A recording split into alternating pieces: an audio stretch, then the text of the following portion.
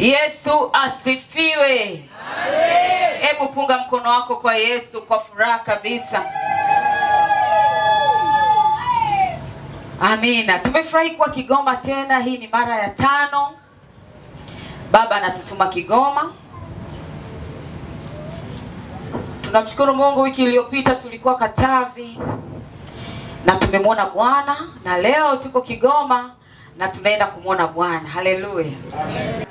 Neno ambalo niliachilia kwa ajili ya wana Kigoma kwa wakati huu lina kichwa kinasema majivuno. Majivuno ni neno ambalo limetoka kwenye kinywa chake yeye mwenyewe. Sijui kwa nini ameliachilia kwako leo. Hapa nikiuliza wangapi wana majivuno, sidhani kama kuna mtu atanyosha mkono. Lakini kule mwisho nitauliza. Sikiliza neno vizuri kabisa, jikague ili ujue kama hili neno limekusudiwa kwako au la, na uchukue hatua ya kulifanyia kazi. Amen. Fungua na mimi kitabu cha Zaburi 139. Nataka tukiri hapa. Zaburi 139:23. Kila mmoja fungua, nataka tusome huu mstari wote kwa pamoja kabisa. Mungu, unichunguze, ujue moyo wangu. Unijaribu, uyajue mawazo yangu. Uone kama iko njia itayo majuto ndani yangu. Uniongoze katika njia ya milele. Amen. Haleluya. Maana yake ni unaambia Mungu, hebu chunguza huko ndani ya moyo wangu, ili kama kuna chochote kile ambacho kitaleta majuto kwako ukakiondoe. Kwamba hili neno kuna watu wengine wakisikia neno wao wanajidefend, wanaona hili alinihusu mimi. Lakini hebu kuwa tayari. Amen. Majivuno. Dhambi ya kwanza kabisa kutendeka ilikuwa ni majivuno. Haikufanywa na mwanadamu, ilifanywa na malaika. Haikutokea duniani, ilitokea mbinguni. Lucifer ambaye sasa anaitwa Shetani. Huyu nabii Ezekiel anatuambia alikuwa ni malaika aliyeumbwa kwa namna ya ajabu sana. Ndani yake alikuwa na kila jiwe la thamani. Alikuwa na almasi, alikuwa na dhahabu na mawe mengine mengi sana. Ukisoma kitabu cha Ezekiel utaona pale 28. Alikuwa ameumbwa kwa namna nzuri sana. Mungu alimwekea ndani yake filimbi mbalimbali.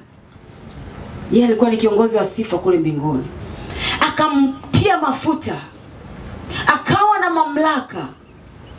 Lakini nabii Isaya anatuambia Lucifer alisema moyoni mwake, nataka kufanana na Mungu. Baada ya kujiona kwamba mbona kama mimi sasa ni mzuri hivi, mbona nina mamlaka yote, hivyo siwezi kweli kuwa kama Mungu.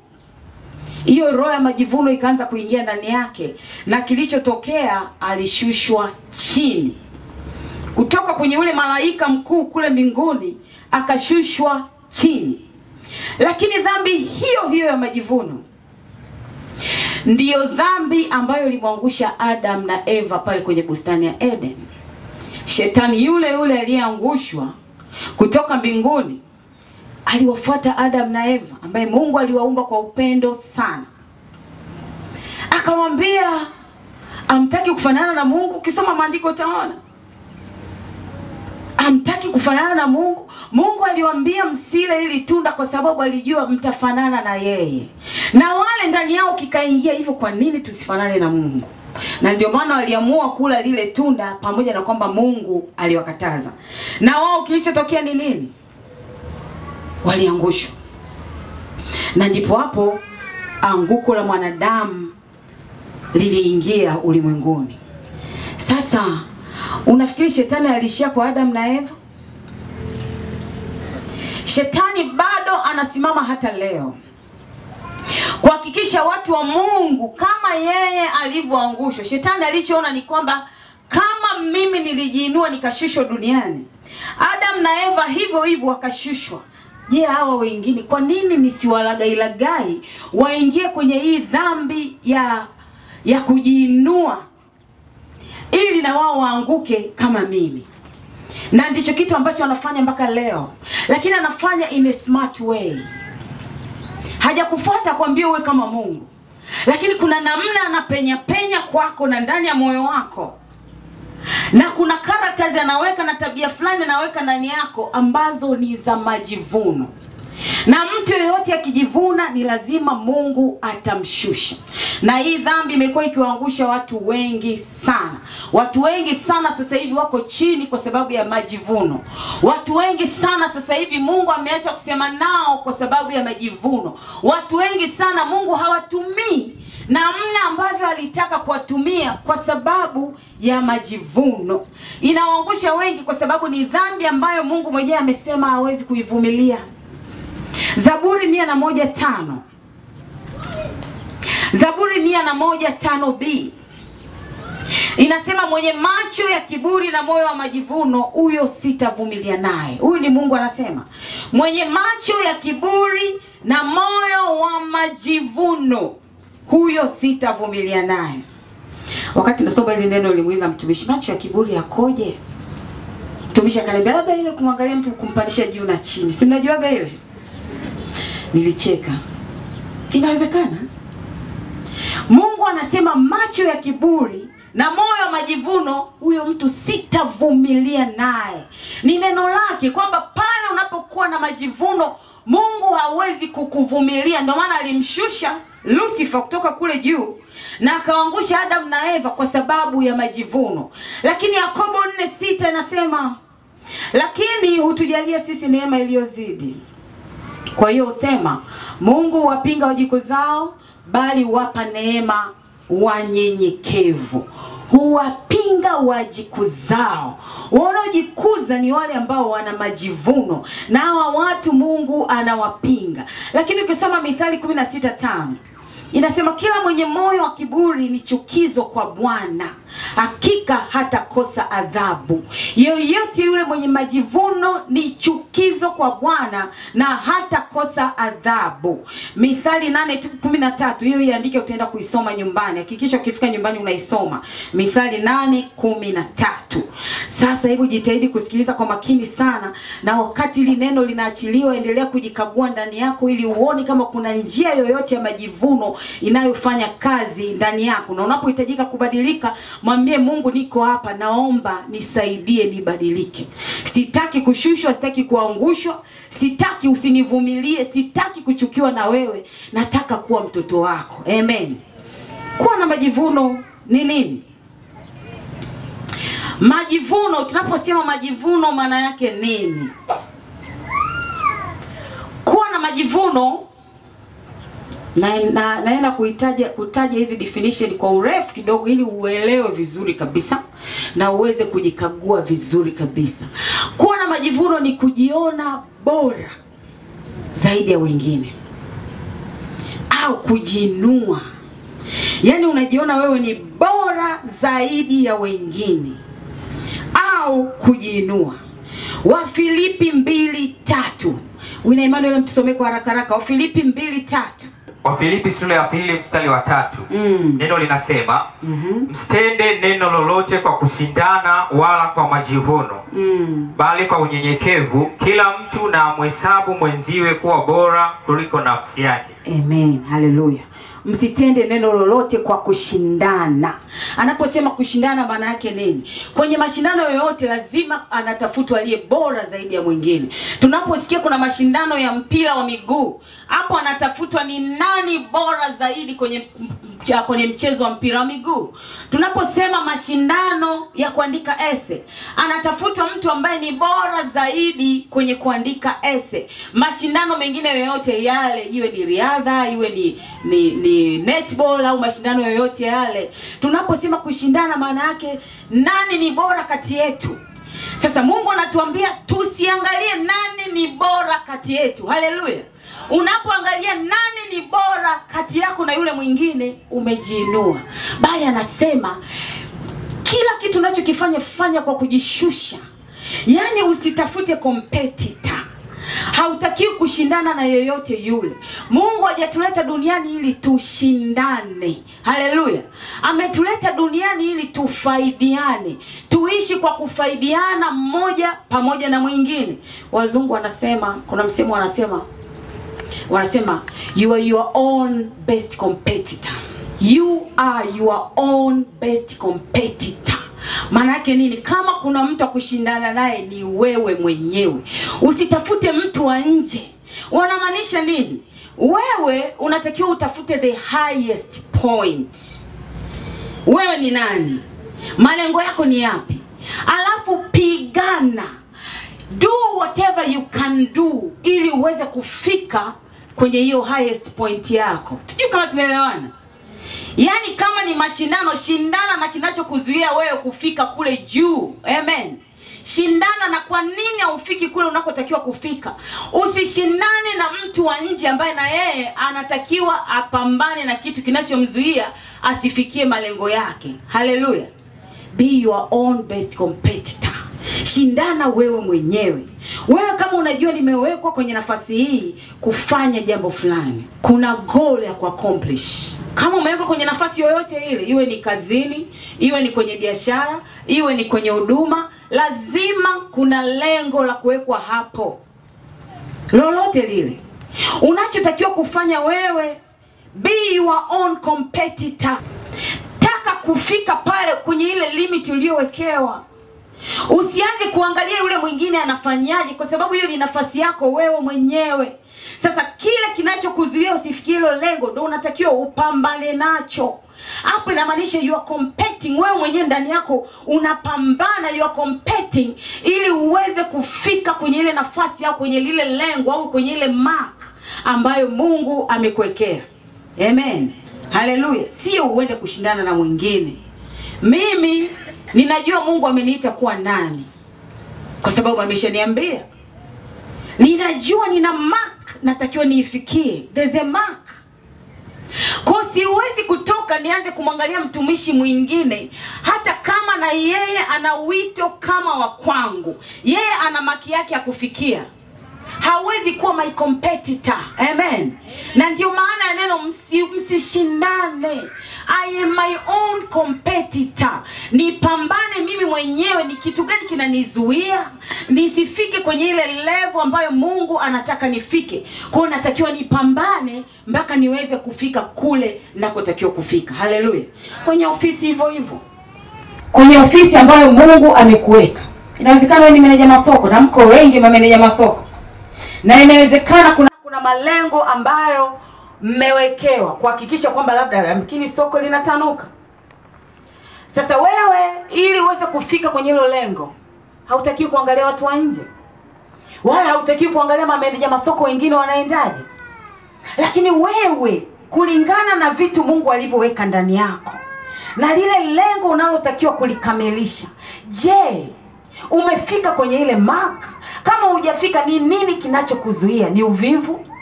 Ni usingizi au ni kitu gani? Wewe mtendakazi kanisani au kwenye huduma au popote, unajua kwa nini Mungu amekuweka. Yamkini kwenye hiyo nafasi kule kanisani, labda ni shemasi, au kwenye hiyo nafasi kwenye huduma, labda ni mhudumu. Na unajua kwa nini Mungu amekuweka hapo. Wewe unatakiwa kusimama ili uweze kuhakikisha kile Mungu anachotaka ukipate, akipate kupitia wewe anakipata. That's a mark.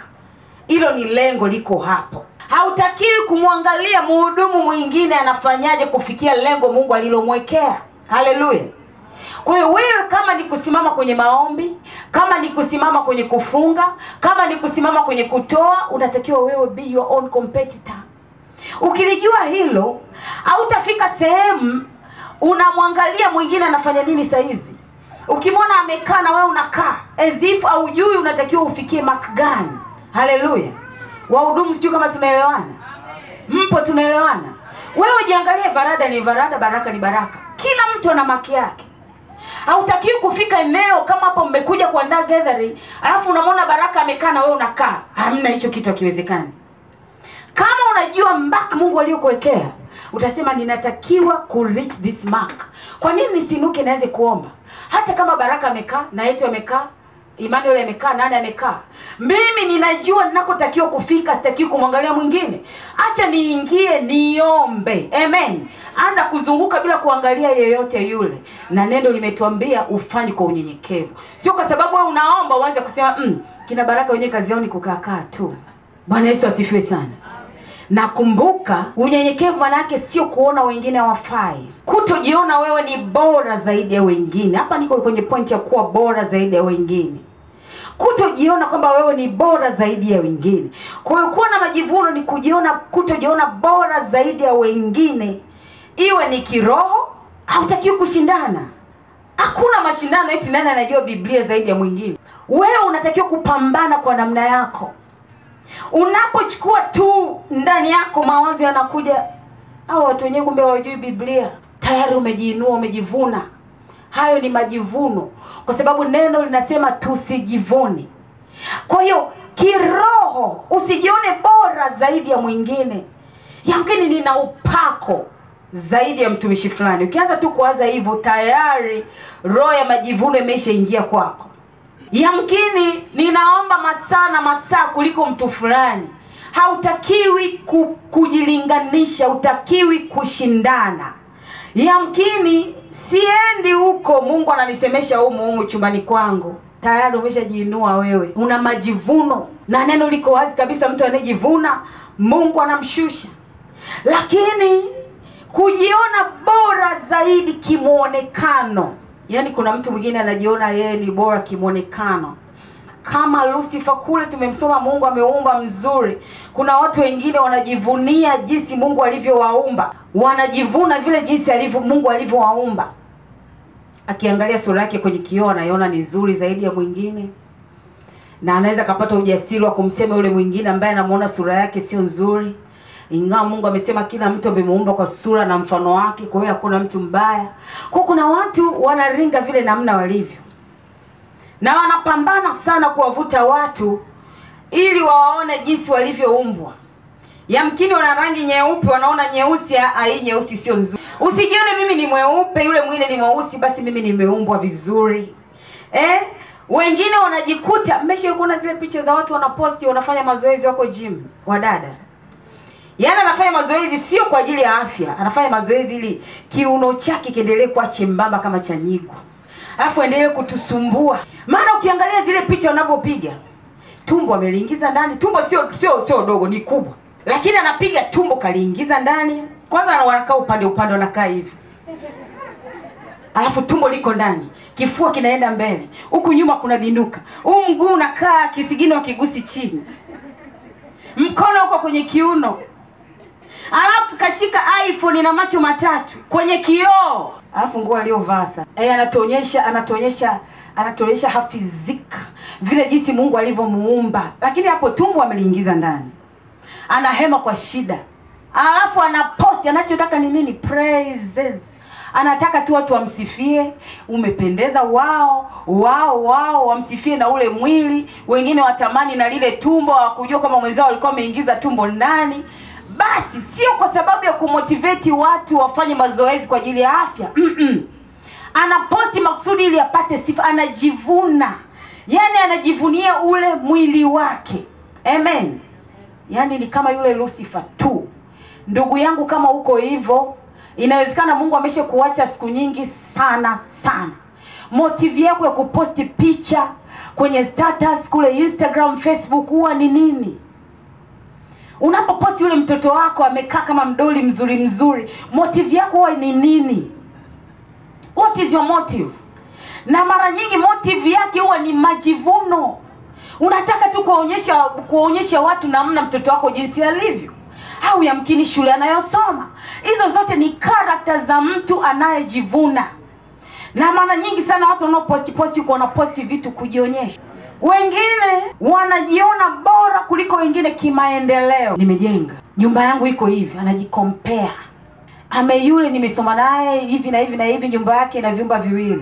Mimi nimejenga nyumba ina vyumba 3, kimoja self. Tayari hiyo roho ya majivuno imeshaingia ndani yako. Nina gari, au gari yangu haina fulani. Kwa nini utuambie gari yako ni aina fulani? Lazima kuna roho ya majivuno huku ndani. Mwingine gari yake inaweza ikawa tu labda Toyota Vitz ya kawaida tu. Akisikia fulani amenunua Benz, kwa sababu ndani yake moyo una majivuno, anaweza akatoa comment, lakini siku hizi nasikia kuna Benz fake zimetoka.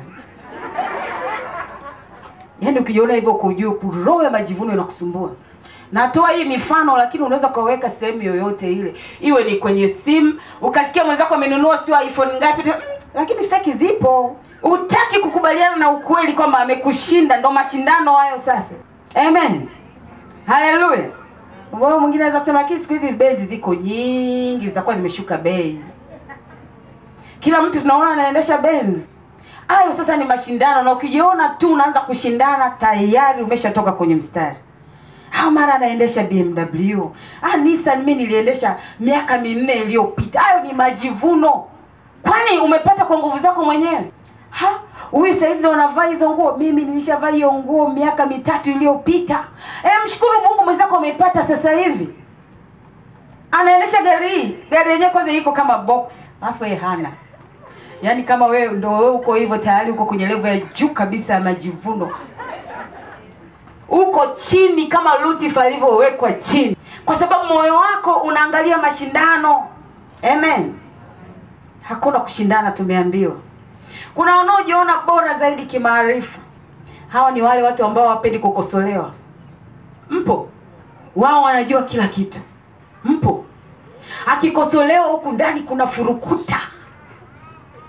Hivyo huyu ananiongelesha mimi ananijua. Kwanza nimesoma na degree. Ananiongelesha anajua mtu mwenyewe hajasoma, kaishia darasa hili. Kwa nini ananikosoa? Hawataki kukosolewa.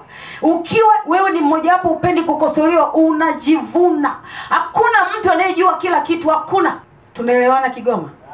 Haujui kila kitu. Kwa unapokosolewa, unapoelekezwa, elekezeka. Pokea.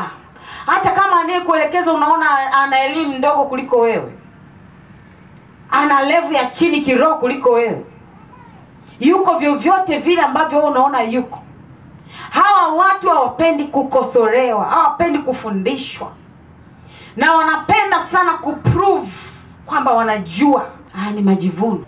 Tena anaweza kujisebea najua hiki zaidi yake, kwamba mtu mwingine akiongea naona huyu anaongea nonsense, hata shule yenyewe hajaenda. Na wanapenda kuprove other people wrong. Wanapenda kuprove other people wrong. Wao onekane ndio wamepatia, wengine wamekosea. Wale watu wanaopenda kusema si nilikwambia. Maana yake nini? Wewe ulikosea, mimi nilipatia. Si unaona? Mimi nilisema. Kuna watu wa hivyo, si mko hapa? Mimi nilisema. Yaani ni majigambo. Imeshatokea, imetokea. Kama vimeharibika, vimeshaharibika. Sio mimi nilisema. Hayo ni majigambo na majivuno. Amen. Tafuta namna ya kusolve hicho kitu kilichoharibika. Sio unaanza kujigamba mimi nilisema. Maana yake hao wote walikuwa wrong, mimi ndo nilikuwa nimepatia. Amen. Wengine wanajiona bora kielimu. Sikukimbia umande. Unapenda kumake hizo statements. Sikukimbia umande. Nimesoma. Wanajivunia diploma zao, degree zao, masters zao, PhD zao. Ndio vitu vipetangulia mbele. Hayo ni majivuno. Yaani wao ili waweze kujulikana wanaanza kuongea kuhusu level zao za education. Umesha kuona watu wa hivyo? Mtu dakika 5 umeonana naye tayari umeshajua huyu level yake elimu ni kiasi hiki. Umeshakutana na watu wa hivyo? Umeshajua anaishi nyumba na vyumba vingapi? Umeshajua anaendesha gari aina gani? Umeshajua anakaa mtaa gani? Anaongea kuhusu yeye na maisha yake na vitu anavyo own. Na mwingine atakwambia yaani Mungu amenibariki sana. Na Mungu yaani kwamba na Mungu na mjoni naomba. Hayo yote ni majivuno. Hawa watu wanapenda kuongea maneno magumu ya Kiingereza. Jargons zile.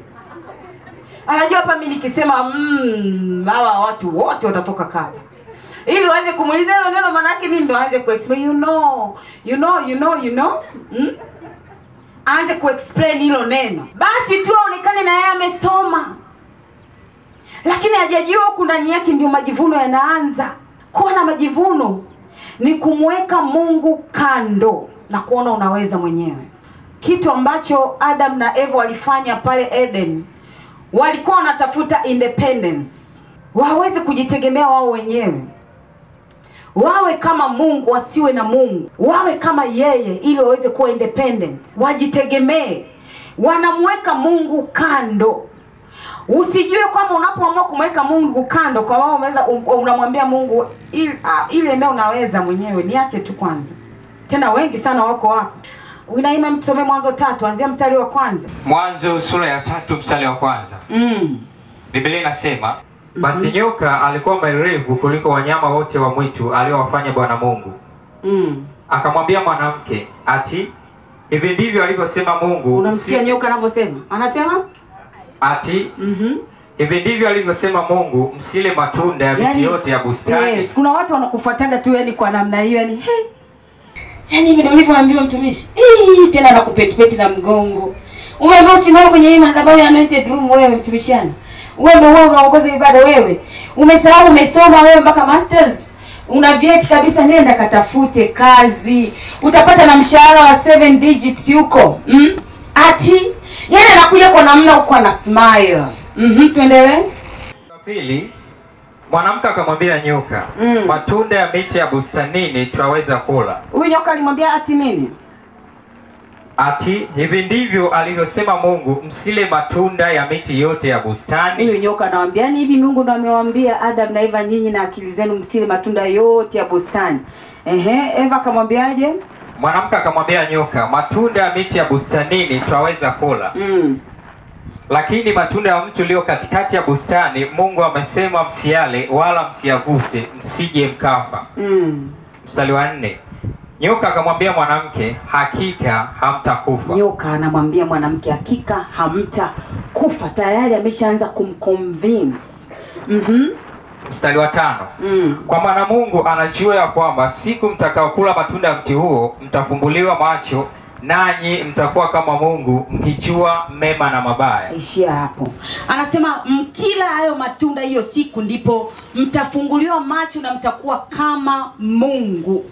Na ndivyo shetani anavyoamua kwa convince watu. Nimekwambia saa hizi shetani anakuja in a smart way. Hawezi kuja akakwambia muache Mungu utake kuwa kama Mungu. Anakuja in a smart way. Atakuja kwa njia ya mawazo. Hivyo wewe unafanya nini kwenye lile kanisa pale? Mawazo tunawaza. Anaweza kukufunguliwa macho na ukaona namna jinsi yule mchungaji wa ile kanisa jinsi alivyo kwa makusudi kabisa. Shetani anakuja taratibu ili akutoe kwenye nafasi. Linakuja tu wazo. Yaani wewe unasali kabisa kwenye ile kanisa kabisa. Kwa nini usihame? Kwa nini usitoke? Ukimpa nafasi tu kama Eva, ndo hapo sasa roho ya majivuno inaweza kuingia ndani yako. Au uache tu kwenda kanisani. Nitakuwa nasalia tu kwenye TV. Kwani nini? Kuomba najua na nena kwa lugha. Nikiomba nguvu za Mungu zinashuka humu ndani mwangu, chumbani mwangu. Nitakaa huku. Anaingia in a smart way. Unajikuta ndani yako unaanza kujaa majivuno. Kanisani uendi tena. Kwanza umeshaona ule mchungaji vitu anavyofundisha. Mbona labda siku moja alikosea neno la kwenye Biblia, huyu atakuwa ajui huyu. Ngoja niache kwenda. Amen. Haleluya. Unajikuta unaanza kumwacha Mungu taratibu. Unakaa unasali pale nyumbani kwako kwenye TV. Kama Mungu amekwambia hivyo ni sawa, lakini sio unafanya hivyo kwa sababu majivuno yameshaingia ndani mwako.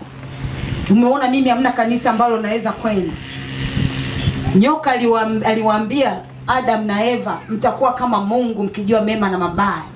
Maana yake nini? You will be independent. Mtakuwa mnajitegemea sasa. Hamna haja ya kuwa chini ya Mungu. Unaweza, after all mnaweza kufanya kila kitu. Unaweza. Kwani si unaweza hii biashara? Mbona hata kabla hujamjua Mungu ilikuwa inaenda tu? Unaweza. Mbona kule nyuma ulikuwa hujaingia anointed room na Mungu alikuwa anashuka tu? Unaweza. Mbona ulikuwa hujaanza kwenda kwenye lile kanisa? Si ulikuwa unamuona tu Mungu? Unaweza. Yaani kwamba unaweza tu wewe mwenyewe. Tayari roho ya majivuno inaanza kuingia ndani yako. Kuna wengine makazini wakifika level fulani, wanaona saizi naweza kutembea mwenyewe. Nikwambie tu mwana wa Mungu, hakuna level ambayo unaweza kutembea mwenyewe bila Mungu. Kwenye kila hatua Mungu anayokupeleka unamuhitaji. Kitendo cha kumwacha Mungu kwenye level fulani tayari umeshajivuna. Unaposema moyoni mwako kama ninaweza kufanya mwenyewe, tayari ni majivuno, na Mungu atakushusha chini kama alivyomshusha Lucifer. Walikuwa wanamtafuta Mungu wakati maisha yamewapiga, lakini wamepata kazi, Mungu amewasaidia. wamepandishwa na vyeo, saa hizi hata kuomba waombi, hawana muda na Mungu, hawana fellowship na Mungu. Walikuwa wanamtafuta Mungu kabla hawajaolewa, walivyoolewa wamemwacha Mungu. Hawana tena shida na Mungu kwa sababu wameshapata ndoa, wamemwacha Mungu. Wanajivuna kwamba ndani ya ndoa huko nitapambana mwenyewe. Wanasubiri kwanza lije lingine tena gumu kule mbele ndio waweze kugeuka tena kumtafuta Mungu. Unapomwacha Mungu, unapotaka kuwa independent, uwe na uhakika hiyo ni roho ya majivuno, na Mungu amesema hatavumilia. Kuna watu mmeshaachwa na Mungu kwa sababu ya kutaka kuwa independent. Mnataka kujitegemea kwamba ninaweza bila Mungu. Kwenye biashara hivyo hivyo. Kuna watu wakifika level fulani za biashara hawataki tena habari za Mungu. Hasa mpaka hapa nilipofika biashara inaweza kajiendesha yenyewe. Hauko salama. Amen. Lakini kujivuna pia ni kujionyesha mali ulizonazo au elimu ulionayo kwa nia kutaka kusifiwa au kupendwa na watu. Unajionyesha mali ulizonazo au elimu ulionayo au chochote ulichonacho kwa nia ya kusifiwa na watu au kupendwa au kuheshimiwa. Yakobo 3:5 inasema, vivyo hivyo ulimi nao ni kiungo kidogo, nao ujivuna majivuno makuu. Angalieni jinsi moto mdogo washavyo msitu mkubwa sana. Anamaanisha nini? Huo ulimi unaotumia kujivuna, amesema ujivuna majivuno makuu. Unaweza ukaribu kwa mfano wa moto mdogo washavyo msitu mkubwa, ukakuangusha, ukateketeza kila kitu. Hawa watu wako wengi sana na wao tunawaona sana kwenye mitandao. Watu wengi sana wanapenda show off. Wana show off vitu walivyo navyo. Wengine wana show off kwa njia, kwa namna kwamba wanamsifu Mungu. Mungu asante.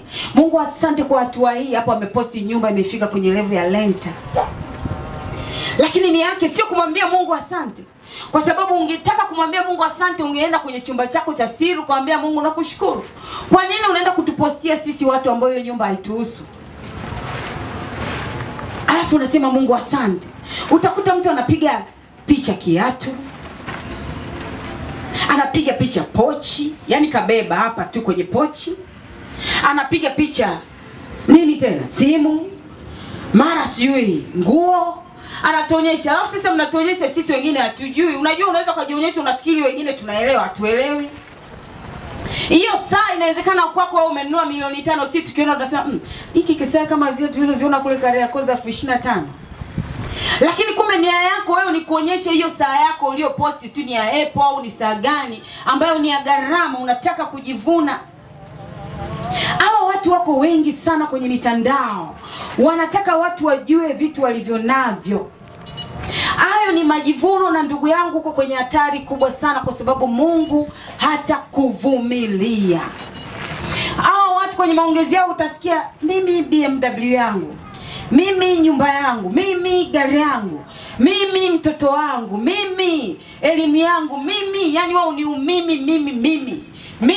Yani vitu vyao tu ndivyo vinavyosikika. Wako wengi sana. Wale watu wanapigaga mapicha kwenye magari. Nimeshakutana na watu wanapiga picha kwenye ile steering pale, alafu kuna ile nembe ya Benz. Nimeshakutana na hao watu. Alafu kaeka na mkono wake hapa kwenye ile steering. Mkono umepakwa rangi vizuri, umewekwa kucha zile za bandia ndefu. Amevaa pete hapa ya engagement na hapa ya harusi mbili. Alafu kaweka mkono hapa, alafu anapiga picha. Alafu kuna ile nembo ya Benz pale, alafu anaiachilia status. Maana yake nini? Au atapiga picha yuko nje ya gari amepozi tuone kama ni Benz. What for? Intention yako huwa ni nini? Anaweza kaenda mbele zaidi akaandika kabisa, hii pete nilinunua si maduka gani ya pete maarufu, pete za bei ghali. Hii harusi nilinunua hichi kidani hapa ni diamond ya gramu 600 nilinunua sio wapi, na hii hapa hii ni gold, pure gold. What for? What is your intention? Lakini majivuno pia ni kujigamba. Huyu nimemsomesha mimi. Bila mimi asingefika hapa alipofika. Hii kazi mimi ndo nilimtafutia. Nimemlea huyu, simuone hivyo. Unamwona hapo saizi nimemlea anajigamba. Ni kama vile yeye alifanya kwa nguvu zake. Kuna watu wa mnatengeneza hizi statements.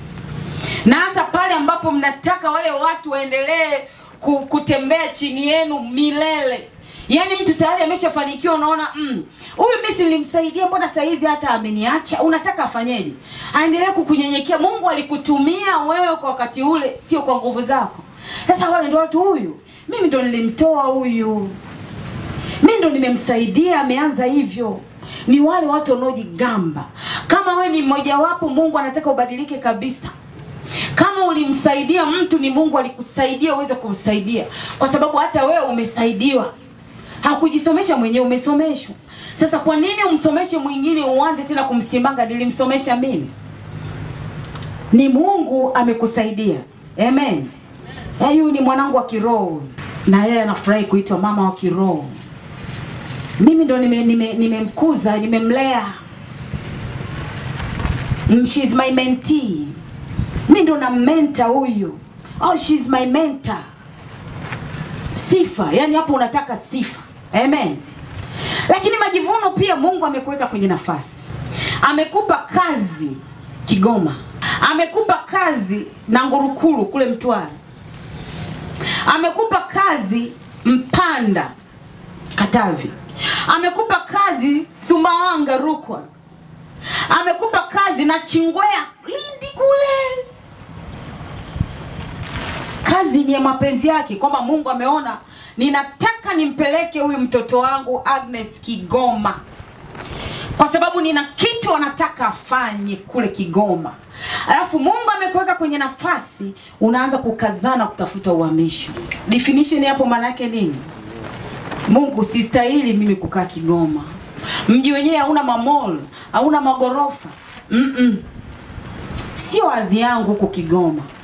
Kwa nini unipeleke na Liendele Mtwara? Yaani unataka kutoka kwenye nafasi. Maana yake umejiona bora kuliko wengine. Na sidhani kama unaweza kujua kama unajivuna kwa namna hiyo. Maana unaweza kukazana hata kwenye maombi ukaenda na kuambia Mungu, naomba unisaidie niweze kuhama, bila kujua kwamba umejivuna. Mungu amekuweka hapo makusudi na wewe utaki, kwa sababu unajiona ni bora kuliko wengine. Haustahili kukaa kwenye huo mkoa. Huo mkoa ni wa Mungu, na amekuleta, amekuweka kwenye nafasi. Lakini majivuno ni kujiona unastahili nafasi fulani kuliko mwingine. Huyu wamempa kweli head of department. Huyu mtu mwenyewe hata afanyi kazi vizuri, hata mimi nimemzidi. Yaani wewe ndio unajiona unastahili. Yakobo na Yohana hao walikuwa ni wanafunzi wa Yesu. Wakati fulani walimfuata Yesu, wakamwambia Yesu, tunaomba basi, mimi na wao walikuwa ni ndugu wa Yakobo na Yohana. Tunaomba mmoja akae mkono wako wa kushoto, mwingine mkono wa kulia kwenye utukufu wako. Na Yesu aliwaambia, hamjui kitu mnachokiomba, kwa sababu hamjui kikombe ambacho nitakinywea. Lakini kwa tafsiri ya haraka ni kwamba Yakobo na Yohana walikuwa wanajivuna. Wanajiona wao ndio wanastahili kukaa mkono wa kuume na wa kushoto wa Yesu. Hao wengine wote hawastahili. Yaani hapo kama ingetokea kwamba Yesu anachagua watu wa kukaa naye, wangeweza kuanza yaani wamemchagua kabisa huyu Bartolomeo ndo akae hapa, huyu anaweza nini? Yaani kwani huyu mtu ameingia kwenye protocol team, ana vigezo gani huyu? Si bora hata mimi? Ndio shetani anaingia kwa njia hiyo. Huyu mtu wamemweka kwenye hiki kitengo, wameangalia nini? Na unaweza ukaingiziwa na roho ya kutamka vitu vya uongo. Lakini huyu ndugu yake bosi, labda tu bosi amempendelea, labda ni kabila moja. Bila kujua taratibu, shetani anaanza kupanda mbegu huko ndani yako ya majivuno. Amen. Haleluya. Huyu amempa kazi, wamempa best worker. Wakati anaingia siku nyingine saa 2 ofisini, badala ya saa 1:30 anawahi kutoka, siku nyingine anatoroka. Yaani unaona wewe ndio una deserve. Kama wewe ni mtu wa hivyo, jua kwamba una majivuno. Majivuno unaposhindwa kusamehe. Mtu amekukosea unashindwa kuomba msamaha. Wale watu wanaoshindwa kuomba msamaha, hayo ni majivuno.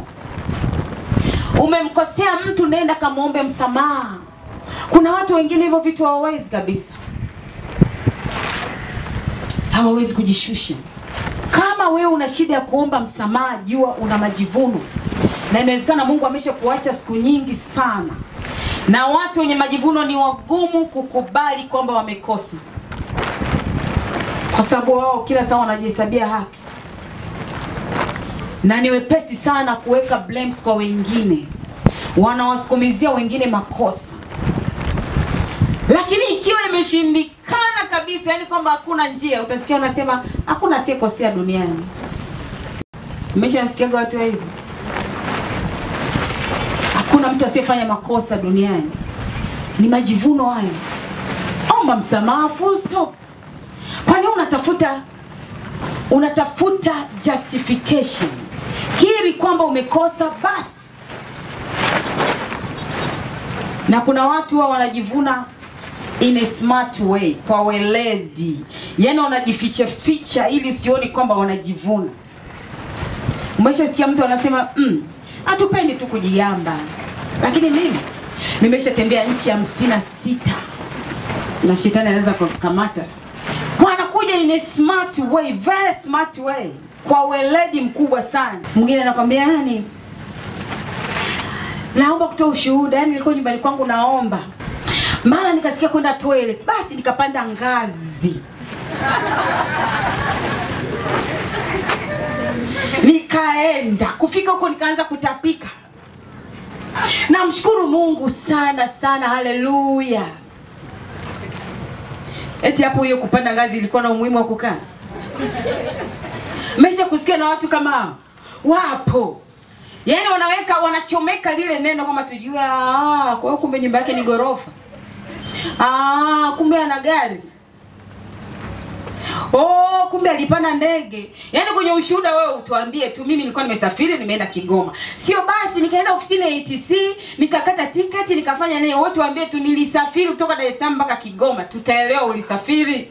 Amen. Hayo ni majivuno in a smart way. Shetani analeta kwako makusudi kwa njia very smart. Nimekwambia saa hizi hawezi kuja kwambie wewe taka kuwa kama Mungu. Anakuja hivyo hivyo. Vitu kidogo vidogo ambavyo mwenyewe ukiviona unaona hiki tu nacho, kumbe ndo tayari. Amen. Mwingine anakuja tena kwa njia ya Mungu. Yaani unajua nini? Mungu ni wa ajabu sana. Yaani kanisa langu linakuwa, niombe tu, yani sijua watu nitawaweka wapi. Ameweka kimungu lakini ndio wanajivuna. Yaani Mungu ni mwema sana. Pale kazini nimepata kibali. Yaani uwezi amini, bosi amenikubali in a smart way. Nia yake mwenyewe anaijua. Amen. Yaani Mungu alinionyesha bosi wangu anaenda kupata ajali mbaya sana ambayo itachukua maisha yake. Niliomba. Nikafunga siku 2 kwa ajili yake. Jana nasikia amenusurika kupata ajali. Maana yake nini? Yaani wewe bosi, kama sio mimi ungekuwa umeshakufa siku nyingi. Bila kujua aliyefanya hapo ni Mungu. Anajigamba in a smart way. Anajiinua in a smart way. Yaani namshukuru Mungu. Nimeweza kuwanunulia watumishi wa Mungu nguo. Mungu yani ni mwema jamani, namshukuru Mungu. Yaani nimeweza kuwapa sadaka ya kuwalisha watumishi. Jamani Mungu ni mwema. Nimepaka gari yao rangi, yani Mungu jamani. Mimi nilikuwa zamani siwezi kutoa sadaka hivyo. Ni majigambo hayo, ni majivuno. Lakini anayaleta in a smart way. Watu wasiweze kugundua. Mwingine anakuambia tulianzisha huu mfumo. Sisi ndio wa kwanza kuanzisha huu mfumo. Lakini makanisa mengine saa hizi wote wanafanya. Kwani ni wewe au ni Roho Mtakatifu? Hayo ni majivuno. Amen. Petro wa kwanza 5:5 na 6 inasema, vivyo hivyo ninyi vijana, nenda haraka unaweza ukaandika. Vivyo hivyo ninyi vijana watiini wazee. Naam, ninyi nyote jifungeni unyenyekevu, mpate kuhudumiana. Kwa sababu Mungu huwapinga wenye kiburi. Hapa ndo nataka upaone sana. Mungu huwapinga wenye kiburi, lakini wapa wanyenyekevu neema. Basi nyenyekeeni chini ya mkono wa Mungu ulio hodari, ili awakweze kwa wakati wake. Mungu huwapinga wenye kiburi. Kiburi na majivuno ni kitu hiko. Mtu mwenye kiburi ana majivuno. Mtu mwenye majivuno ana kiburi. Anasema Mungu huwapinga wenye kiburi. Kwa hiyo wewe kama una kiburi au kama una majivuno, Mungu hayuko na wewe. Inawezekana umeshaachwa siku nyingi. Inawezekana hatua ambayo Mungu anataka uende haujafika kwa sababu ya kujigamba, kujiona ninaweza. Hata nikitoka hapa naweza kuendesha maisha yangu. Hata nikiacha hii kazi najua nitakula. Kwani huko nyuma nilikuwa nakulaje? Hayo ni majivuno, rafiki yangu. Ndio ile point tumesema pale, kuona kwamba mimi ninaweza kuwa independent. Maisha yataendelea tu. Kwani mara kwanza nilikuwa naishije? Hata nikitoka kwenye hiyo ofisi nitaishi tu. Hata nikitoka kwenye hiyo huduma nitaishi tu. Hata nikitoka kwenye hili kanisa nitaishi tu. Amen. Ukienda kusoma kwenye kitabu cha Samuel wa kwanza utaona habari za Sauli. Lakini mtu mwangalie Yesu. Wafilipi 2 kuanzia mstari wa 4. Kila mtu asiangalie mambo yake mwenyewe, bali kila mtu aangalie mambo ya wengine. Iweni na nia hiyo ndani yenu, ambayo ilikuwamo pia ndani ya Kristo Yesu. Nia gani? Nia ya kuangalia mambo ya wengine. Tunarudi kwenye neno letu lile la kule juu la kushindana, kwamba tusishindane, lakini tunyenyekeana na kila mtu amuone mwenzake kuwa ni bora. Anasema hii nia ilikuwa ndani ya Kristo Yesu. Mstari wa 6, ambaye yeye mwanzo alikuwa yuna namna ya Mungu, naye hakuona kule kuwa sawa na Mungu kuwa ni kitu cha kushikamana nacho, bali alijifanya kuwa hana utukufu, akatoa namna ya mtumwa, akawa ana mfano wa wanadamu. Tena alipoonekana na umbo kama mwanadamu, alijinyenyekeza akawa mtii hata mauti. Naam, mauti ya msalaba. Kwa hiyo tena Mungu alifanyaje? Alimwadhimisha mno, akamkirimia jina lile lipitalo kila jina, ili kwa jina la Yesu kila goti lipigwe, la vitu vya mbinguni na duniani na vya chini ya nchi, na kila ulimi ukiri ya kuwa Yesu Kristo ni Bwana. Hapa tunaona ile sheria imekuwa apply. Kila anayejishusha Mungu anamuinua. Yesu alijishusha, alikuwa Mungu, lakini kule kwa kwake Mungu hakumfanya ashindwe kunyenyekea. Alinyenyekea mpaka akateswa, mpaka akafa, na ndipo Mungu alipomuinua. Ilikuwa ni tofauti na Lucifer ambaye alijiinua, Mungu akamshusha.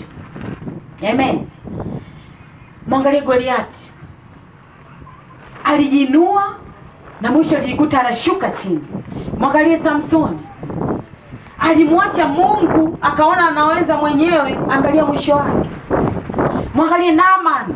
Naamini wote ni wasomaji wa Biblia. Naaman yule alikuwa na ukoma. Tena alikuwa ni akida kabisa wa jeshi. Yeye ameenda kule, anaambiwa kwanza, anafika yeye anajua mimi ni mtu mkubwa, mimi nikienda pale lazima nitapokelewa vizuri. Wewe mtumishi wa Mungu lazima aje kwa sababu tuna cheo. Anashangaa anafika kule, mtumishi anamtuma mtu kamwambie aende akajichovye kwenye mto Jordan kule mara 7. Kwa sababu ya kiburi anaona mimi na cheo changu, kwanza nimekuja hata kuniona hajaniona, niende kule kweli. Hiyo sasa ilikuwa ni majivuno ya maisha, yanaweza kuingia ndani yake. Hashukuriwe Mungu, wale wafanyakazi wake walimwambia nenda tu. Alipokubali kushuka, alipokubali kujishusha, alipokubali kuondoa majivuno, na ndipo Mungu alipomponya ule ukoma. Amen. Kwa sababu alishuka. Lakini angeamua kuwa na majivuno, wala asingeponywa ule ukoma wake. Amen. Sasa sikiliza, Wafilipi 2 mstari wa 4 na 5. Inasema kila mtu asiangalie mambo yake mwenyewe, bali kila mtu aangalie mambo ya wengine. Sio kama umesikia neno vizuri. Kila mtu asiangalie mambo yake mwenyewe. Tumetoka kusoma mstari sasa hivi. bali kila mtu aangalie mambo ya wengine. Iweni na nia hiyo hiyo ndani yenu, ambayo ilikuwamo pia ndani ya Kristo Yesu. Kuangalia mambo ya wengine maana yake nini? Kumbuka, kila mmoja nyuma yako kuna kundi la watu. Kila mtu hapa nyuma kuna kundi la watu ambalo linatakiwa kuvuka kupitia wewe. Sasa hapa Mungu anaposema angalia mambo ya wengine, inamaanisha wewe kusimama kwako kwenye nafasi, lile kundi lililoko nyuma yako litavuka. Amen. Unapotoka kwenye nafasi yako, ili kundi linapotea. Sasa kama Mungu amekuweka kwenye nafasi, iwe ni ofisini, iwe ni kwenye biashara, kanisani, kwenye huduma, popote pale, alafu unataka kutoka kwenye hiyo nafasi kwa sababu hutaki kulipa gharama ya changamoto. Yamkini umepitia changamoto fulani kwenye hiyo nafasi, unataka kukimbia. Hapa ofisini wananisema, wananisingizia mambo, mimi ninatoka. Hapa kwenye hiyo huduma wananisema, wananisingizia mambo, mimi ninatoka. Hautaki kulipa gharama ya changamoto unazopitia.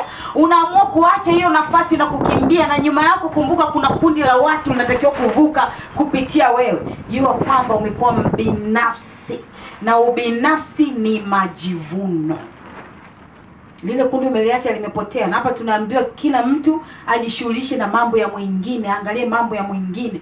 Lile kundi ambalo linapotea kwa sababu wewe umekimbia kwenye nafasi, kwa sababu kutaka kulipa gharama, huo tunasema ni ubinafsi. Umejiangalia wewe mwenyewe. Na watu wengi wanajiconsider wenyewe. Kabla hujaamua kutoka kwenye nafasi, angalia watu wengine kwanza. Usiangalie nafsi yako. Nafsi yako iweke pembeni kabisa. Wewe unataka kutoka kwa nafasi kwa sababu unataka faraja ya nafsi yako, lakini kuna kundi la watu kule ambalo litapotea wewe ukiondoka kwenye nafasi. Unatakiwa uangalie wale watu kwanza. Jua tu kwamba nyuma kuna watu. Mimi hii nafsi yangu ninaikimbiza, na hawa watu hizi nafsi zao zinaenda wapi? Unapokuwa mbinafsi na kuangalia nafsi yako, umejivuna. Unahitaji neema ya Mungu ya kukurudisha kwenye mstari. Kinyume cha hapo, ndugu yangu, inawezekana saa hizi umeshaanguka kama Lucifer. Uko chini kwa sababu ya majivuno yako. Mungu ameshakushusha chini. Wewe na Mungu sio marafiki tena kwa sababu ya ubinafsi. Amen. Haleluya. Sasa majivuno. Tumeongea kwa habari ya majivuno kule juu sana tu. Mungu anasema tatizo hili la majivuno huwa linaanza mtu akiwa mdogo.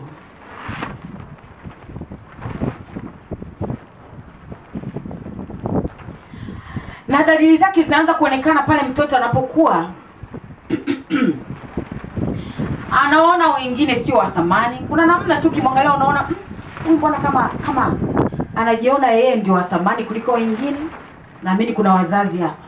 Au anajiona anaweza kuliko wengine, au anakuwa anajiwazia yeye mwenyewe, anakuwa mbinafsi.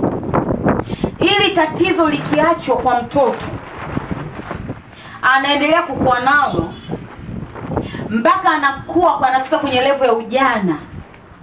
Anaendelea kukua nalo mpaka linaendelea kukomaa. Kwa hiyo kama wewe ni mzazi, wengine mmefika kwenye hizo level sasa za majivuno kwa sababu ya malezi huku nyuma. Hizo tabia inaonekana zilionekana wakati mko wadogo. Lakini kwa sababu wazazi au watu waliokuwa wanawalea hawajawaweka sawa, unajikuta unakuwa nazo taratibu. Na kwa sababu shetani naye anafanya kazi in a smart way, unaweza ukajikagua ukajiona lakini mimi sina majivuno. Lakini kumbe tabia ilianza wakati uko mdogo. Sasa kama wewe ni mzazi, hakikisha watoto wako unaanza kuwa monitor.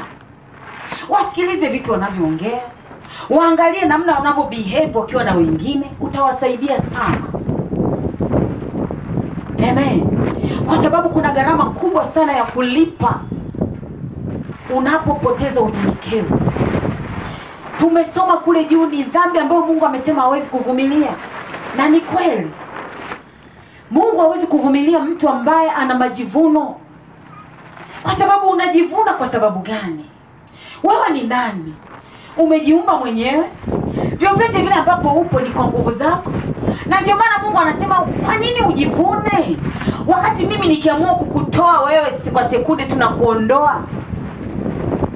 Sasa kama kuna wazazi, hebu hakikisha watoto wako unawachunguza. Ukiona wana hizo tabia, anza kuwaweka sawa mapema kabisa. La sivyo utakuja kulipa gharama wewe mwenyewe na utakuja kudaiwa, kwa sababu watoto Mungu amekupa hao wapite kwako ni wa kwake, lakini amewapitisha kwako akiamini kwamba mapenzi yake yatatimizwa. Sasa saa hizi umeshaanza kuona dalili huyu mtoto atakuja kuwa na majivuno.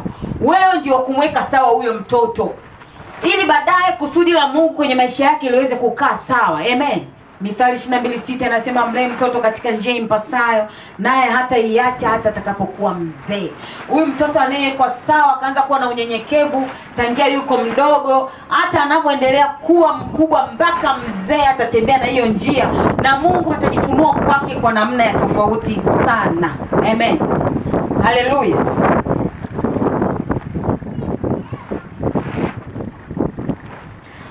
Ngoja tuishie hapa kwa siku ya leo. Kesho tutaendelea kuanzia hapa. Huko mbele bado neno linaendelea sana la majivuno. Hakikisha kesho unakuja uweze kusikia hii sehemu iliyobaki huko, ili ukiingia kuomba uweze kujua kabisa unaombaje. Na nimekuambia umekuja hapa kwa sababu Mungu ametaka uje usikie na neno, kwa sababu inawezekana kabisa Mungu hayuko na wewe sasa hivi kwa sababu ya majivuno yako. Kwa hiyo tutaendelea tena kuanzia kesho, kuanzia hapa tulipoishia kwa watoto, lakini tutaendelea tena kesho zaidi na zaidi. Amen. Jamani, sio mpigie Yesu makofi na penye majivuno yanaanzia hapa tunapenda jamani. Neno hatujasikia vizuri ya. Bwana Yesu asifiwe sana. Wangapi neno limeingia? Haleluya. Tunaamini neno likiingia linaenda kufanywa kazi. Amen. Mimi mwenyewe limeingia. Yaani kama msumari kamegonga. Alafu mtumishi anaongeaga taratibu. Una meza, alafu utajijua uko mbele ya safari. Bwana Yesu asifiwe sana. Hata nimekaa najiuliza, kwa wale wanaojipostigi happy birthday to me na wenyewe ni majivuno au ni kitu gani kile?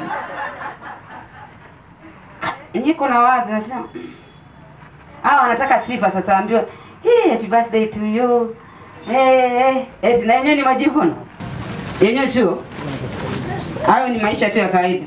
Dhambi inatafutaga kujitetea. Haleluya. Hata siku moja, yani dhambi itatafuta kujitetea, yani unahangaika utafute tu solution. Yani hapa kwamba hii hamna, sio majivuno, si ni maisha tu duniani tunaishi tu. Yani tu happy birthday to me, majivuno gani haya? Sio wache kama ni birthday yako atakwambia watu kule happy birthday to you. Haleluya. Bwana Yesu asifiwe sana. Ukishaanza kukomentiwa hapo, yani you've been so wonderful, so good, kichwa huku kinajaa majivuno hayo. You're a blessing to us.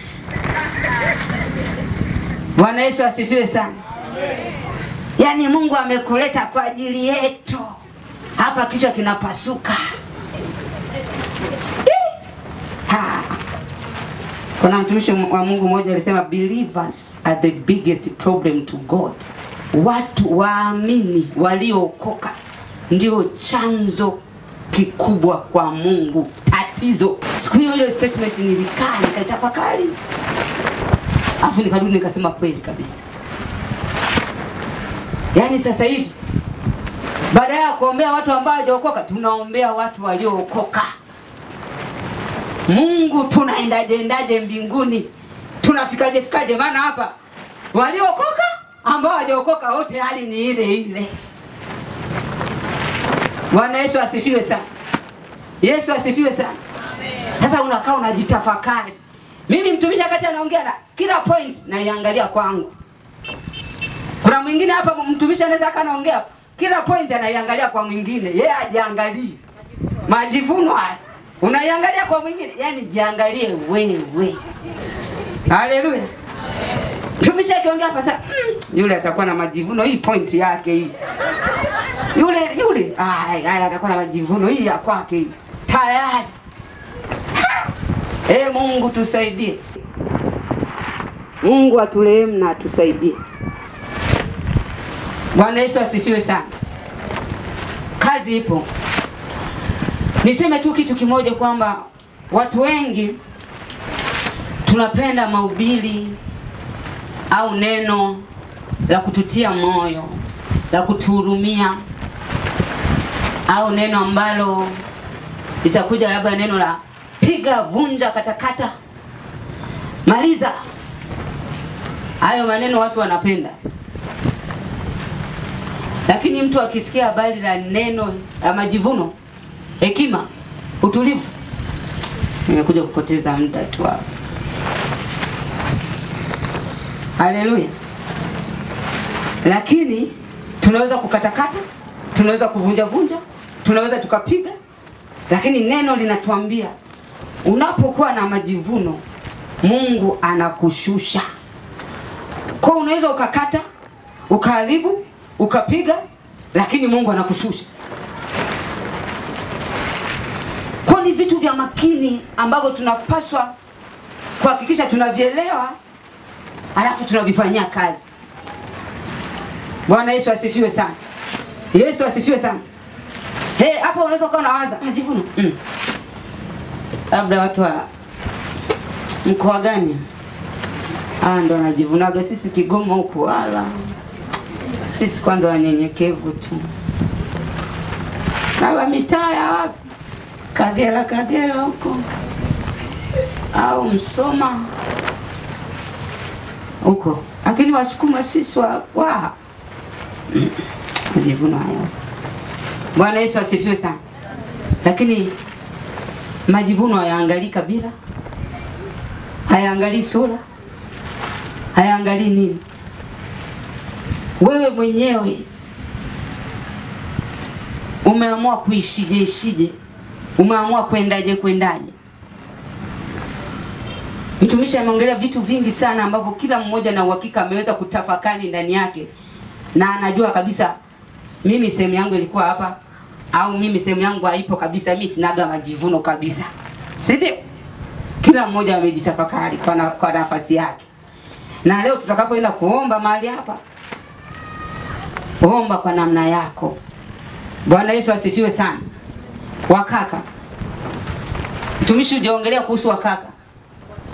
Kwenye upande wa majivuno, wakaka, yani wenyewe walishajiona ni vichwa. Kwa sababu ni kichwa, yeye ashuki. Majivuno yako hapa. Yani mdada usimpeleke, mdada usimkolomee, mdada usiseme kitu kwa mkaka. Bwana Yesu asifiwe sana. Hayo ni majivuno. Na mimi niseme tu watu wa Mungu, wanaume, wakaka wote, kila wakati watu tunaliongelea hili jambo. Changamoto tulio nayo watu sehemu nyingi, wakaka wengi hawajaokoka. Wakaka wengi hawataki kusikia habari za Mungu kwa sababu ya majivuno. Wanaona kwenda kanisani, yani wewe ndio ulishafeli kweli kweli. Yani wenyewe wanaamini kwenye nguvu zao. Wao wanajiona wanaweza kwa nguvu zao. Kwa sababu tu wanajua kulima jembe, akiliweka chini litachimba vizuri. Mdada akipiga chini jembe alitachimba vizuri. Tayari kaka akajinyanyua kwa sababu ameweza kuchimba shimo. Dada akipiga kokoto haitapasuka vizuri.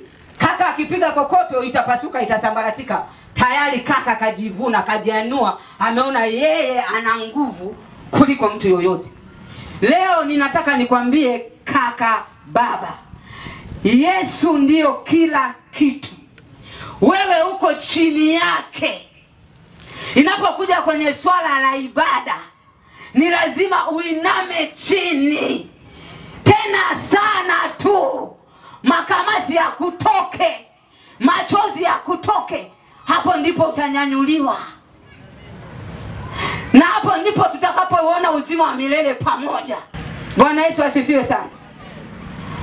Kuna wakaka wengine hapa, mtumishi ameanza kuhubiri, wameenda kukaa pale kwenye mti pale. Wako na agenda zao, wanapiga story. Wametoka hapa. Neno la Mungu linahubiriwa hapa. Wenyewe wameenda pale. Wanapiga story.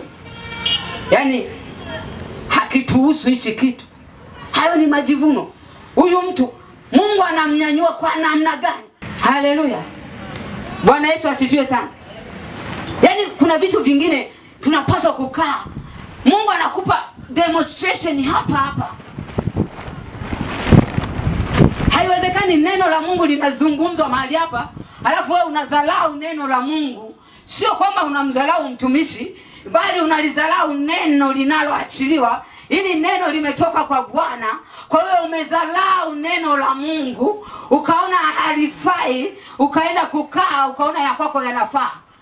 My dear, I'm telling you, kaka, hautakaa ufanikiwe kwa saidi hiyo. Hauwezi kumdharau Kristo. Hauwezi. Haiwezekani. Hili ni neno la Yesu. Huyu ni Mungu. Anatoa neno lake ili kukuponya wewe. Halafu unadharau. Haiwezekani. Na hatupaswi kumdharau Kristo. Hatupaswi. Bwana Yesu asifiwe sana. Yesu asifiwe sana. Siwezi kukaa nikaangalia Yesu anadharauliwa mbele yangu hapa. Siwezi. Yesu ndio kila kitu. Tunazungumza utungu hapa. Haiwezekani. Hayo ni majivuno makubwa sana ambayo yamepitiliza.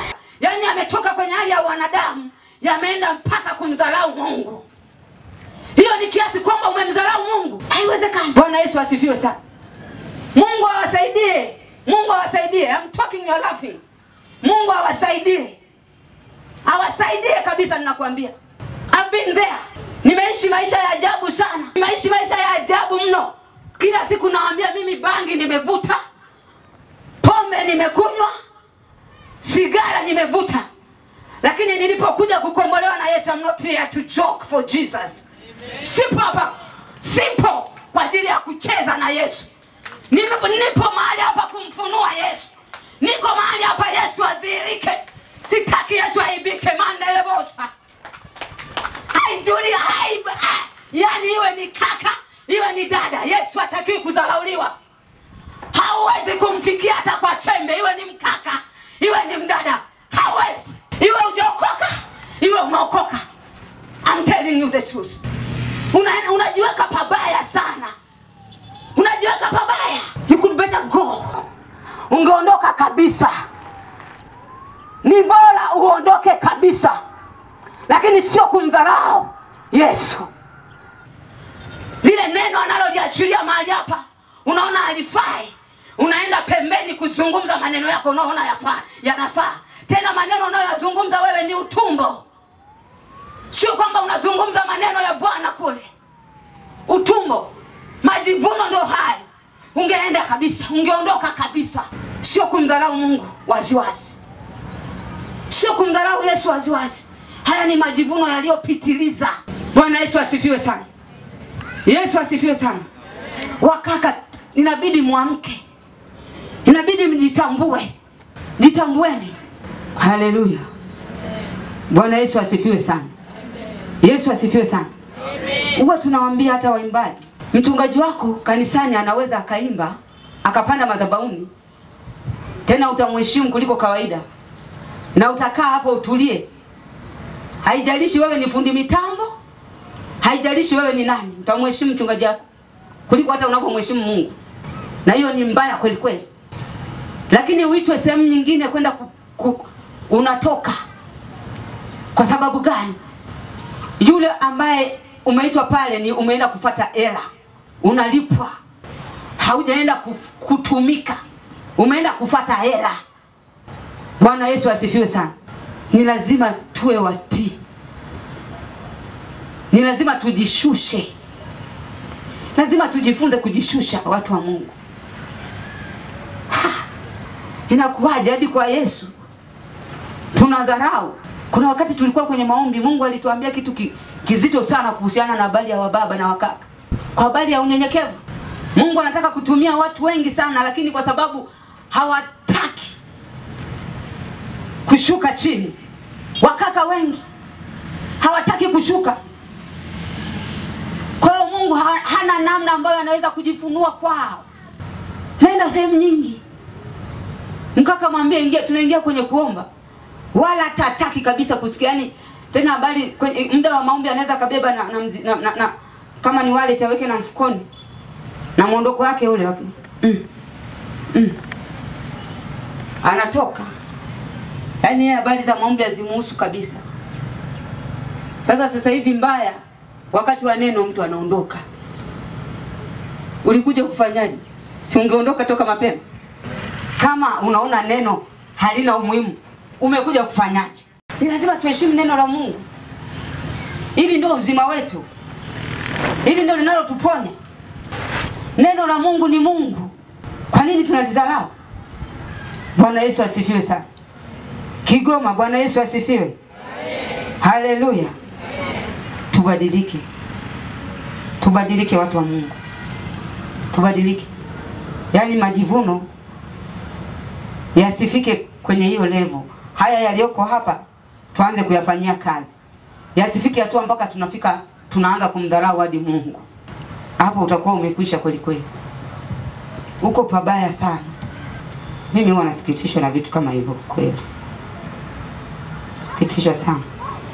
Wanamwambia mtumishi, yani sijui lini wa kaka wa baba they will be strong kumtetea Yesu. Bado kuna wachache sana ambao wako tayari kufa kwa ajili ya Yesu. Wachache. Wengi wako tayari kufa kwa ajili ya wake zao. Wako tayari kufa kwa ajili ya watoto zao. Wako tayari kufa kwa ajili yao. Lakini hawako tayari kumtetea Kristo mfalme. Bwana Yesu asifiwe sana. Yesu asifiwe. Ni lazima ifike sehemu uwe tayari kumtetea Yesu aliyekufa kwa ajili yako, aliyeteseka kwa ajili yako. Naambiaga mtumishi. Alafu watu wanafikiri yani utumishi sio kazi rahisi. Sio jambo jepesi. Kumtetea Mungu sio jambo jepesi. Ndio maana sehemu nyingi, makanisa mengi, watu wanaogopa sana kukemea vitu kama hivi. Wanaogopa kukemea uovu, ni uovu mbaya sana. Wanaogopa kukemea vitu kama hivi kwa sababu wanajua sadaka zitaisha. Hakutakuwa na sadaka, hakutakuwa kuna watu wanaotoa sadaka. Wanategemea sadaka kwa watu. Wanashindwa kutambua kwamba Mungu ndiye aliyeanzisha hiyo kazi na Mungu ndiye anayeiendeleza hiyo kazi. Kwa hiyo ni lazima kutetea Kristo Yesu, kuhakikisha uovu unaondoka makanisani. Uovu hauonekani kwenye taifa hili. Na ninakwambia kabisa mtu wa Mungu, na Mungu anakuja kukutumia wewe unayeleta kiburi. Wewe unayeleta shida. Alafu ukiingia na wewe wanaanza kukudharau hivyo hivyo. Alafu unaanza kuona mtihani wa utumishi uko. Bwana Yesu asifiwe sana. Kwa hiyo kuwa makini na enda yako. Kuwa makini na hatua zako. Kuwa makini na step zako. Sasa hivi vijana wengi hekima hamna. Ni majivuno kama neno linavyosema. Majivuno ndio yamejaa. Kwenye mitandao majivuno ndio yamejaa. Hekima haipo kabisa. Juzi hapa tulikuwa tunaongea, tunasema yani ingekuwa tunarudisha miaka nyuma, wale wazazi waliotuzaa tungesema tu kwamba shida iliyokuwepo kwa wazazi ni kwamba tu kipindi kile walikuwa hawamjui Mungu, lakini wana hekima. Lakini kwetu sasa hivi tabu tupu. Vijana majivuno, hekima haipo, dunia inatutawala na hatumtaki Mungu. Tunataka maisha ya raha. Bwana Yesu asifiwe sana. Ni lazima tubadilike. Lazima tubadilike watu wa Mungu. Lazima tujue kulipa gharama. Kupo kwa namna nyingi. Kulipa gharama katika kuacha majivuno. Unalipa gharama. Mtumishi anaongea kwa habari ya kusamehe, kuomba msamaha. Hili ndio janga kubwa, hili ndio tatizo kubwa. Tena kwa vijana. Hapa katikati vijana. Hiyo ni changamoto ipo kubwa mno, ambayo tunatakiwa kuhakikisha tunamwomba Mungu tena mara, yani kila wakati. Kama umejua kabisa kukosa unyenyekevu Mungu anakushusha, pray for it. Jiombe. Kuna watu wanaandika, ukiangalia mpaka unasema huyu kitu gani hiki? Anaandika tena anaposti kabisa kwenye mtandao. Mimi unafikiri nilikuwa nataka kufanya kazi kama hii? Na vyeti vyangu mimi wewe. Na vyeti vyangu mimi. Haya si majivuno haya. Mtumishi wa Mungu. Unasema na vyeti vyangu. Wewe unajivuna kweli kweli. Hivyo vyeti ulivipata kwa nguvu zako. Kwani Mungu sangeweza kukuvitoa tu usingevipata? Mungu anataka kukutumia unasema nilikuwa nataka hii, kwa nini hicho cheti ulikuwa unakitaka? Mungu kakufikisha pale, sio kwa nguvu zako. Haleluya. Na hapa kwenye kutumika, kama Mungu ametaka umtumikie, usiongelee habari za vyeti. Mtumikie Mungu. Haleluya. Mungu anatushangaa. Hatushangaa kweli kweli. Umemsikia Mungu chumbani mwako wewe mwenyewe. Hakuna mtu aliyeingia ndani mwako akakwambia nataka unitumikie. Mungu kazungumza na wewe. Alafu leo unakuja unasema nina vyeti vyangu. Majivuno hayo makali sana. Hivyo vyeti weka chini. Mwambie Mungu niko tayari kukutumikia. Whether I lose or what. Nimeamua kutii sauti yako. Niko tayari kufa. Niko tayari kwa lolote. Lakini mimi nakutumikia wewe. Muda wa kutumikia vyeti umeisha, ambao kutumikia kwa nguvu zako. Mungu ndo ametembea na wewe mpaka umepata hivyo vyeti. Haujaweza kwa nguvu zako. Sasa hivi Mungu anataka usitumikie vyeti, umtumikie yeye kwenye sehemu nyingine. Tumika. Weka vyeti pembeni. Bwana Yesu asifiwe sana. Yesu asifiwe sana. Yani usiende kumtumikia Mungu huku unawaza kwamba nina vyeti vyangu. Yani upo hapa katikati. Haleluya. Usiwaze, yani usiwaze hivyo, utachelewa sana. Utachelewa mno. Mungu kama amekuita usianze kuwaza nina vyeti vyangu hapa, namtumikia Mungu hapa.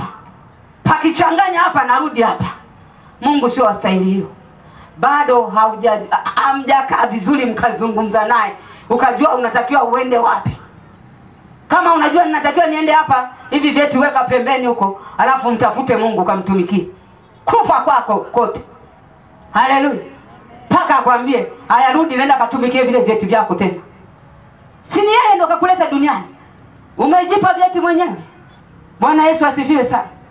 Tulikuwa tunaangalia mtumishi wa Mungu anaandika vitu kama hivi, tunasema hivi, huyu anaelewa. Anaelewa.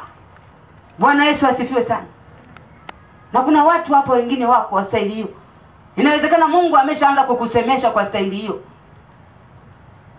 Usipime vitu vyako na Mungu. Hivi vyeti kama Mungu amesema sasa hivi muda wake umeisha, viweke tena, nenda kafiche kabisa huko.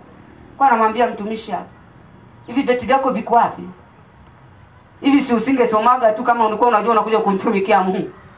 Lakini wakati wake ule ulikuwa ni wa kusoma, apite kwenye yale maisha aliyoyapita pale, alafu muda wa kumtumikia Mungu ulipofika, Mungu anamwambia hivyo vyeti weka pembeni. Hatudili navyo sasa hivi. Sasa hizi nataka udili na mimi. Sio vyeti.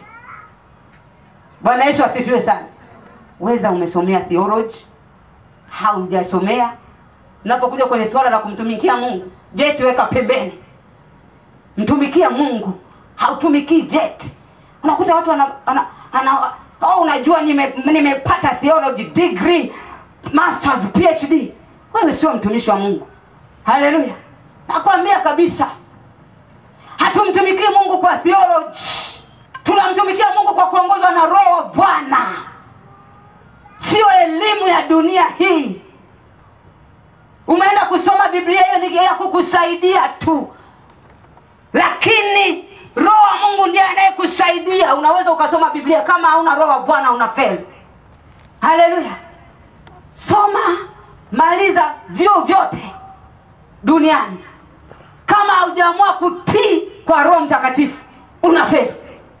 Kwa sababu unatangazia umati, unatangazia nzee wa dunia, nimesoma mimi. Mimi ni mtumishi wa Mungu, nimestahilishwa na Biblia niliyosomea. Hayupo mtumishi wa Mungu astahili. Haujaitwa na Mungu. Mungu hakuiti kupitia kwenda kusomea Biblia. Mungu anakuita nyumbani kwako, mkiwa naye mnazungumza, anakuambia mimi ndio nimekuita. Kama ninataka ukasomee Biblia, nitakwambia kasomee Biblia. Kama sitaki ukasomee Biblia, tulia hapa, nitakuongoza. Biblia utaijua na neno langu utaenda kulitangaza. Haleluya. Bwana Yesu asifiwe sana.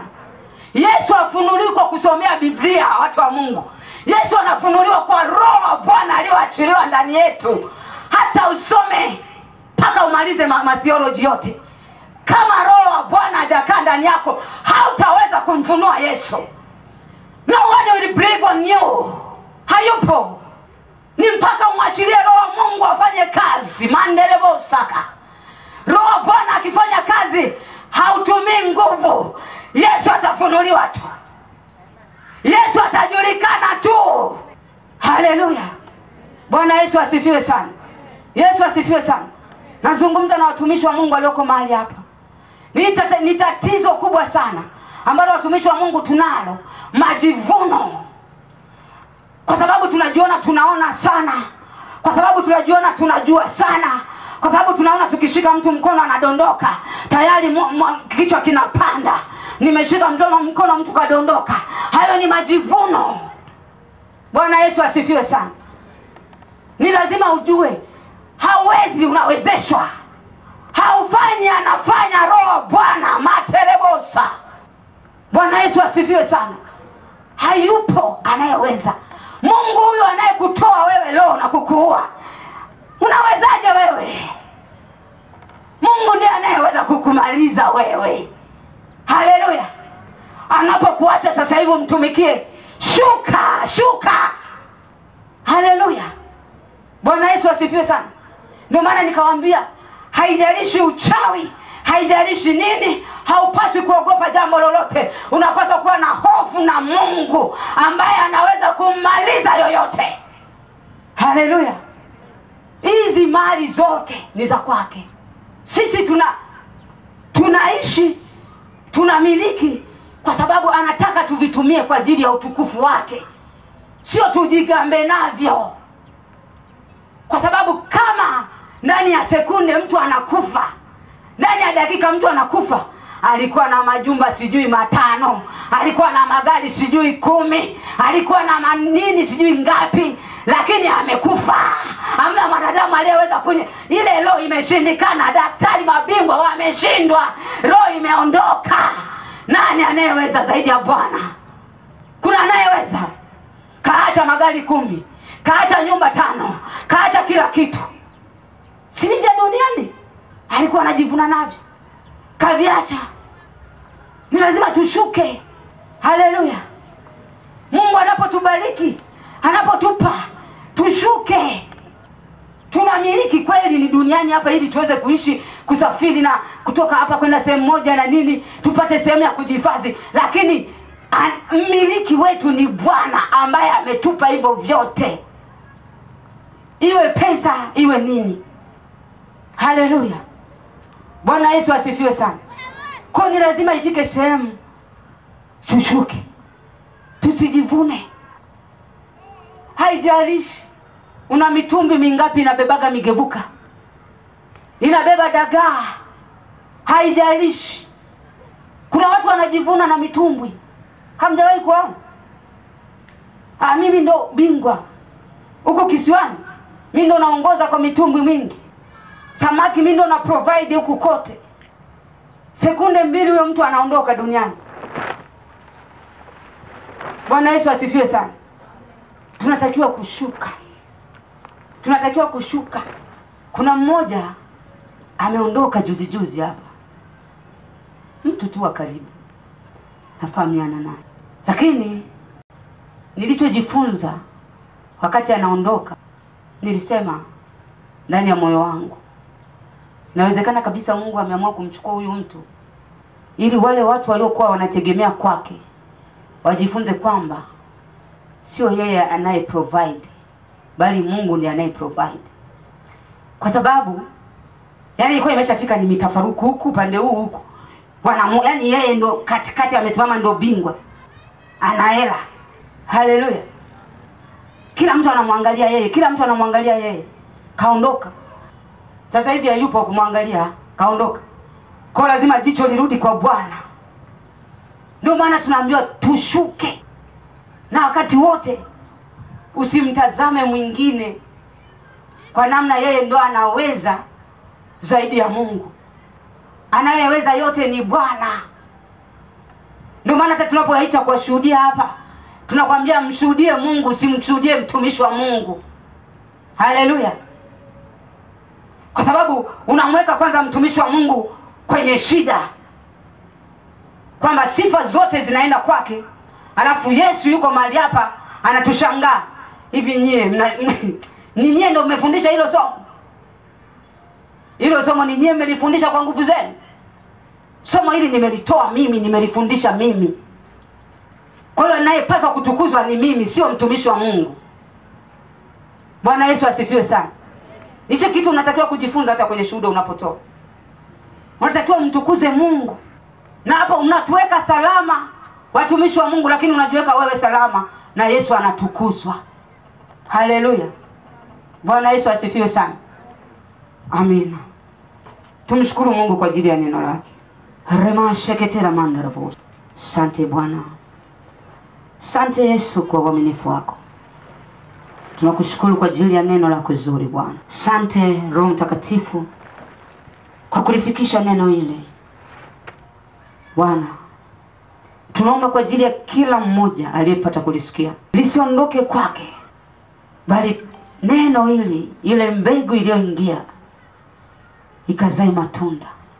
Kama mti mmoja uzaavyo matunda zaidi ya maelfu na maelfu ya mamilioni, ndivyo ambavyo mtu mmoja ambaye amepokea neno siku ya leo akazae matunda kupitia neno hili kwa maelfu na maelfu na hata mamilioni. Asante Yesu kwa wema wako. Tunakutukuza kwa neno lako zuri Bwana. Tusaidie kuliishi, tusaidie kulitenda. Ukae ndani yetu na sisi tukae ndani yako. Ramasheketera mandarafosi. Iko riamandorobo shendelia babasiki. Materebo shendelia mandarapasi. Iko kosikarababasi. Iko koshendelebo sandaria mandarapasi. Repa katora manduria mandarabasi. Thank you Jesus. Asante. Magonjwa kurithi